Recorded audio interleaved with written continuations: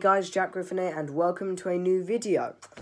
My video has uploaded today on my last night's review of The Lost Lagoon, so go check that out if you haven't already. But welcome to Sequest Beast Review Series 5, The Chaos Quadrant. And I'm recording this in the morning, so there you go, first morning video. Now, some things I want to clear up. Like I said, Series 3 and 4 are two good series. Series 5 and Series 6, this is where we go back to the okay series. Basically, for Series 5, picture my thoughts on Part 1 of the specials, but put them into 4 books. Put them into four books. They're all okay beasts. It was a bit of an awkward series, but they're not really ones that really interest me. And only really out of all of them, only 2 of them really interested me. Oh, and it's a shame because there's actually one of them I was looking forward to as well. Oh, but anyway, let's get into it. But just it's raining. Okay, just in time for a water adventure. But just before we do, don't forget to go check out Lucas Green, Adam Ferns, and Year Unknown. They do great Beast Quest content. Year Unknown just did a live stream on Sequest content, so go check that out. And like in the future, I may do a live stream with him on ranking the Sequest books. So I look forward to that. Probably this year. We don't have a date yet because, well, it depends when I get all the books. And if you guys just wanted to know from the last video when I talked about Octor, I've read the first 2 chapters of Octor, so we're getting there. So, but without further ado, let's get started. So, I'm gonna start off with the first book. I was gonna say Symphid, but now I'm gonna call him Sifid. I hope you don't mind. So, first book, Sifid the Spider Crab. Designer gave it a 7. I like its spikes along its back, the jaws, the little eyes it has, and the chainsaws, and its legs, and the spikes. Abilities, I gave a 6. Tough shell, really agile, and has chainsaws. Yeah, and the fire I gave a 6. I don't remember much from it. I believe it took place in a cave. And basically, if you want to know what this story is about, I always like to share the plot, just so you basically know a reason. So basically, the plot, there's this pirate called Red Eye, who's the villain for this series. Since Cora Blackheart is still in the Lost Lagoon, and the professor is still in prison. Roger's back, so we get to see Roger the pirate. He's in this series. And we also get to meet his daughter, Grace. Now, Year Unknown doesn't really like Grace. He found her a bit annoying. I was actually okay with Grace. But I kind of think Red Eye, or Cyborg, or Cyborg, as they come to later know is his name. And they forget calling him Red Eye. They just call him Cyborg instead. I'm going to call him Cyborg. Red Eye or Cyborg? I'm going to call him Cyborg. I find him to be an okay villain. I mean, there is one point when he did something really clever, but, like, he was just an awkward, okay villain. Yeah. Took place in the cave. Grace tried to do... Oh, yeah, the plot. Sorry, I forgot. So, the plot is basically...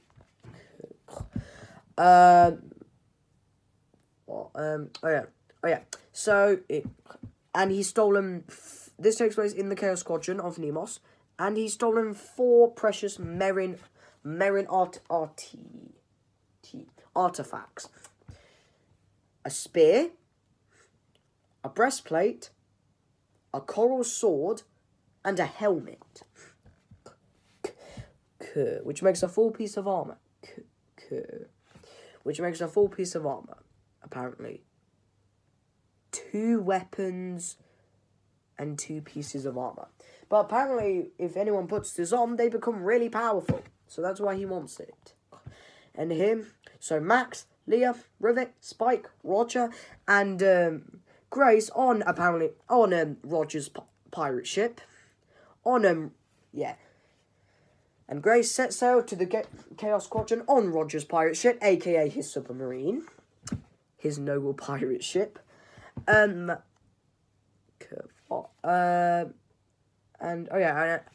just a small detail. I don't know why I'm saying this, but if you want to know what the brooch, why everyone was so interested in it in Series 4 that Niobe had, apparently, I believe it can, like, snap people out of mind control, something like that. But I think that's it. Really?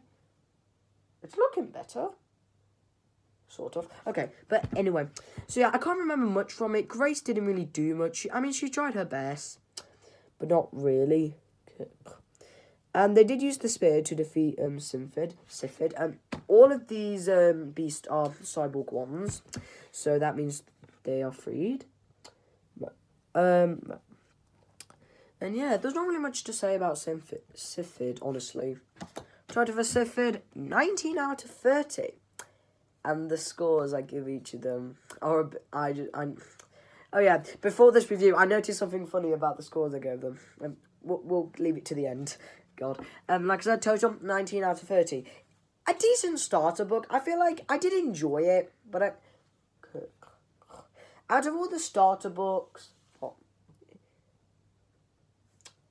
it's better than Shredder, but I wouldn't say it's better than Cephalox, Tetrax, of course, and Rakar. Even though Rakar got a higher score. Next one, which is the one I was looking forward to, but so many times in the sequence, there's books I look forward to, and they always end up being bad. But next one, Brooks, the Tusked Terror. Design, it's a walrus. Design I gave a 7. I like the little whiskers he has, like the half skin, that, like, just how big he is. You could say fat, but just look how big he is.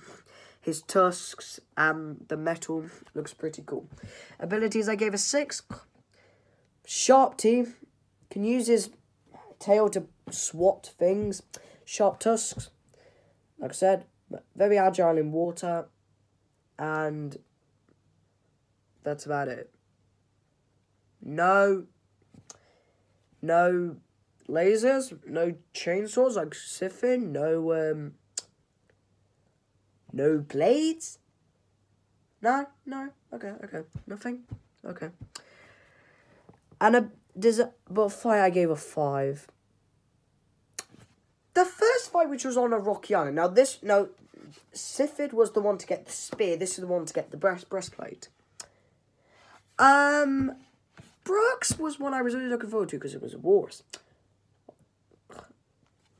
And they took place on a rocky island. And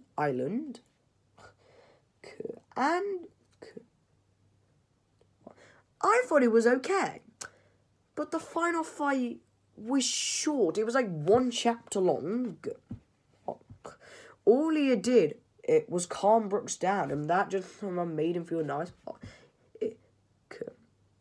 I still do like Brooks, but not as much as I think so. And it's really sad because I really wanted more. It was really sad.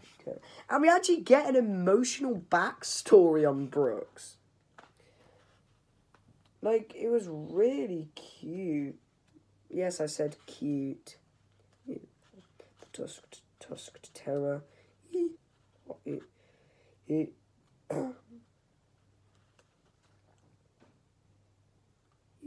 Yeah.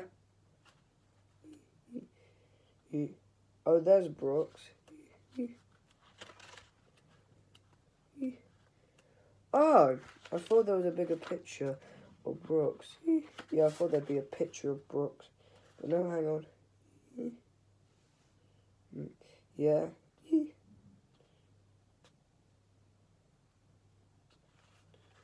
Yeah.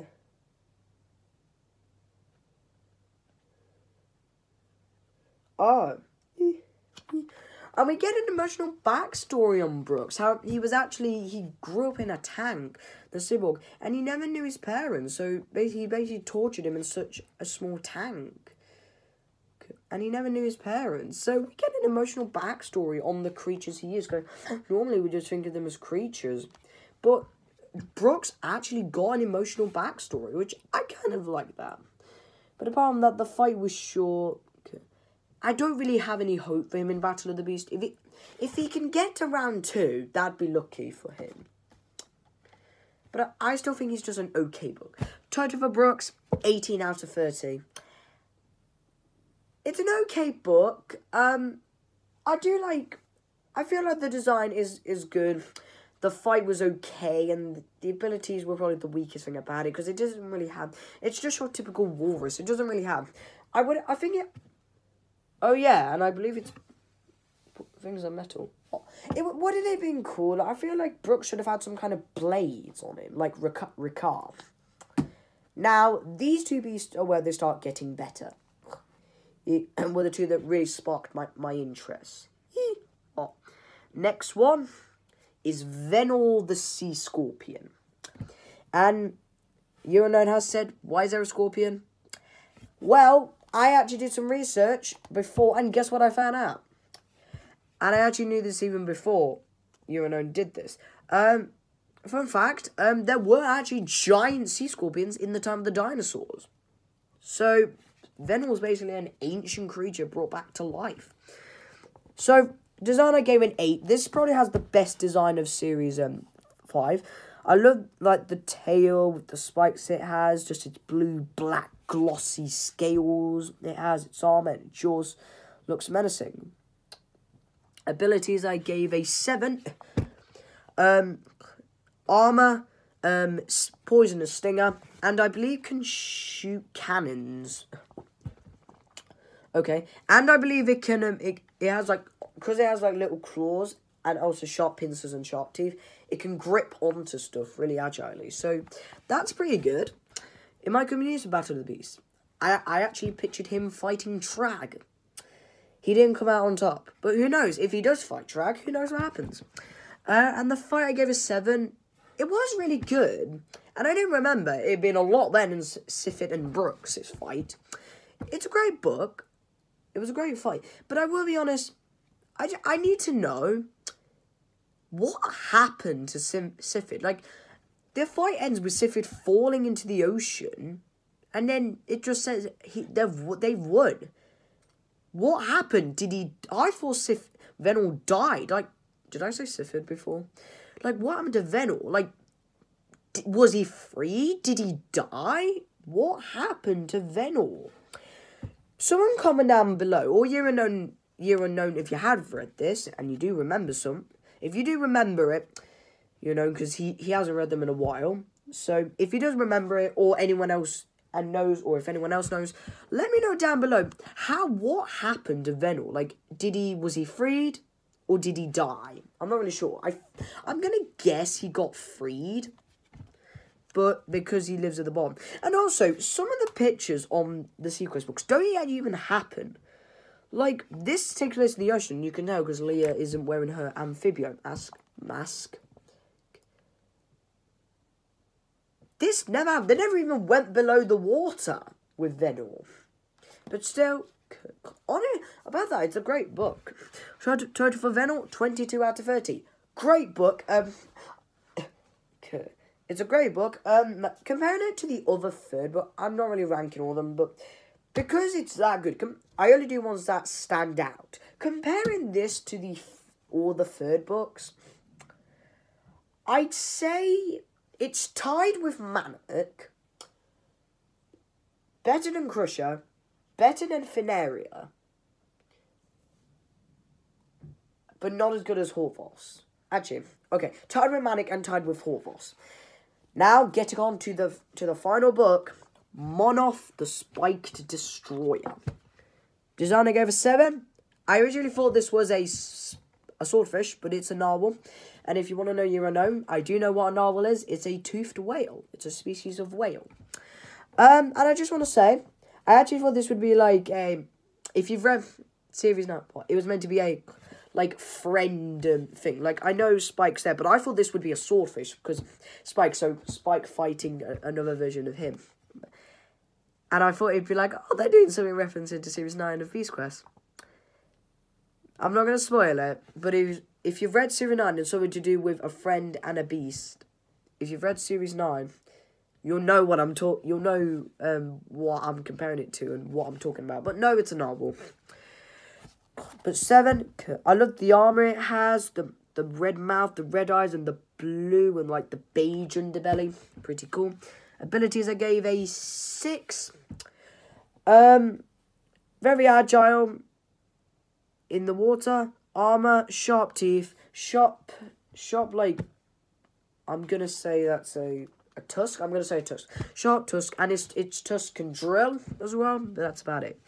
But the fact I gave a name, it involved coral giants, not Grundle, coral giants. Coming out. I originally thought he was going to be like, oh my god, because it said, and oh yeah, so just want to say, Venor was for the coral sword, Monoff is for the helmet, and I believe they can also control the creatures of the sea. I was like, oh my god, we're going to get like Chakra, we're going to get Sifid, Brooks, and Venor coming to help. Or if Venor was alive, that of course, but no, we just get the coral giants. It was decent. I do remember enjoying this, and I actually really like Monoff. Euronone put this 3rd place in his ranking. His favourite was Venor, and his least favourite was Brooks. But I'll be honest, Monoff, I really enjoyed.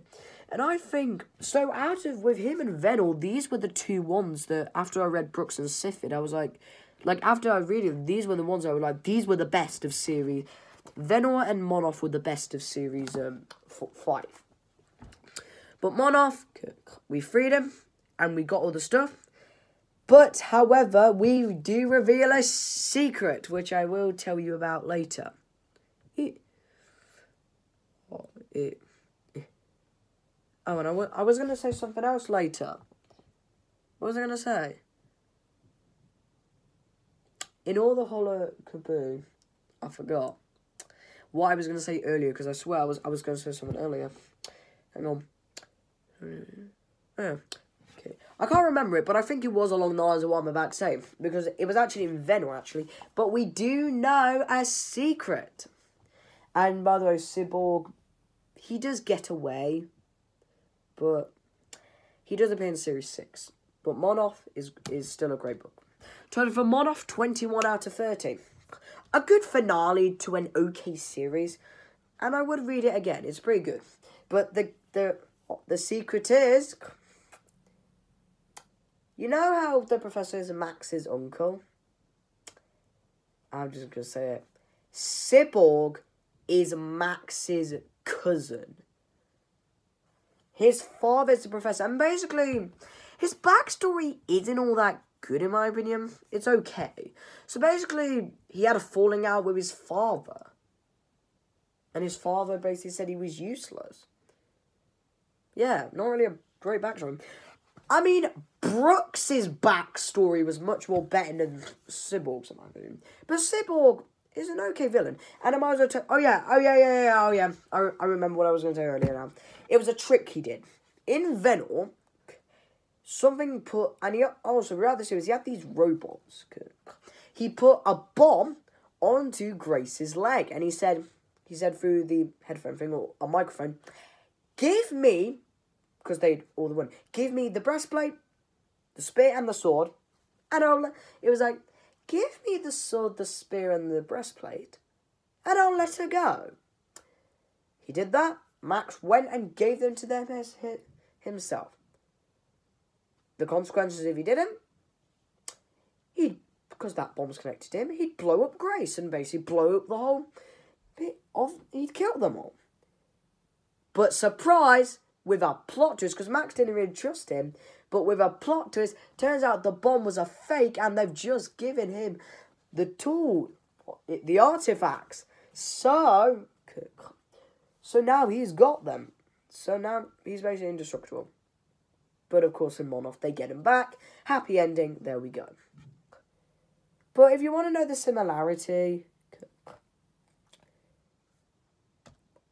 all of these Series 5 had the same scores as Series 1. I'm not joking. this is the script. I don't care if it's like half piece of paper. And I also have a new script, which is a giant piece of paper, which is a bit irritating, but I'm trying my best to do it. In the original review, I gave Cephalox a 19, Sifid a 19, Silda an 18, Brooks an 18, and Maddox did get a 21, and 21 was Monoff's score, but just switched around. So, and Creo got 22, which was Venor's score. So if you just switch them around, but all of them but the scores were the same as Series 1's. So with that being said, I didn't even need to go on Google. I didn't even need to go on Google Calculate to work out the total, because I could already clarify that the total for Series 5, the Chaos Quadrant, is 80 out of 120. It's tied with Series 1, honestly. Better than Series 2, but I wouldn't say as good as Series 3 or 4. Okay. And with that being said, time to get onto the ranking. And you're not going to believe this, but you're not going to believe the order they're in. And even though he has got 1 point higher than Brooks, I'm putting him here because I do feel like he is my least favourite. So least favourite of Series 5 is Sifid the Spider Droid. Even though I'm getting a higher score than Brooks, I feel like out of all of them, he was the weakest. His design is, in my opinion, if I had to compare designs, yeah. Brooks probably had the weakest design. Sifid probably had the second best. Sifid probably had the second best design of the series, which is something really good. And now I don't know how he's going to do in Battle of the Beast. I kind of want him to go up against Nephro because I have a good idea for that battle, but I don't know. But Sifid is my least favourite. Third place is Brooks the Tusked Terror. A really short fight. I was really looking forward to this, but the abilities are bland, the fight was short, and the design was probably the best thing about it. The backstory of him doesn't really help him, even though I do like it. But aside from that, there's not really much to say. And honestly, Brooks, if he can get to round 2, he'll be lucky. Second place, my top 2, second place is Venor the Sea Scorpion. Surprisingly, being the high score of the series, it's got pretty good. The design is probably the best of the series. Abilities are probably the best of the series, which all of them got a 6 for abilities. And the fight was next to Monos, the second best fight of the entire series. Venor, I think, unless he goes up against something really powerful, really bulky, and really big compared to him, I feel like he has a good chance of getting to round 2, maybe even getting to round 3. So Venor, I look forward to using his abilities. I do have to rush a bit, but my favourite beast of Series 5 is Monoff the Spiked Destroyer. Probably having the third best design of the series. The fight was great. It's a great finale. It's the 20th book, so there you go. Hang on. Good to see a narwhal beast. I really like this book. I think it'll be my favourite for a long time. It may Venor might beat it someday, but I don't really know. The abilities are the weakest thing about Monoff, however. But I do think the design was pretty good, and the fight was a good final showdown. Although it would have been better if it had the other 3 beasts. So then we could have 2 all-beast battles. So that is pretty good. And with that being said, that was my Series 5 review. If you like what you saw, leave a like, leave a comment. Don't forget to subscribe. Press that notification bell down below. And don't forget to subscribe to Your Unknown, Adam Ferns, and Lucas Green. Lucas Green. Go watch Your Unknown's Sequest live stream. I look forward to collaborating with him in the future. And hopefully, I don't know when the next video will be. But until then, I'll see you next time. Bye.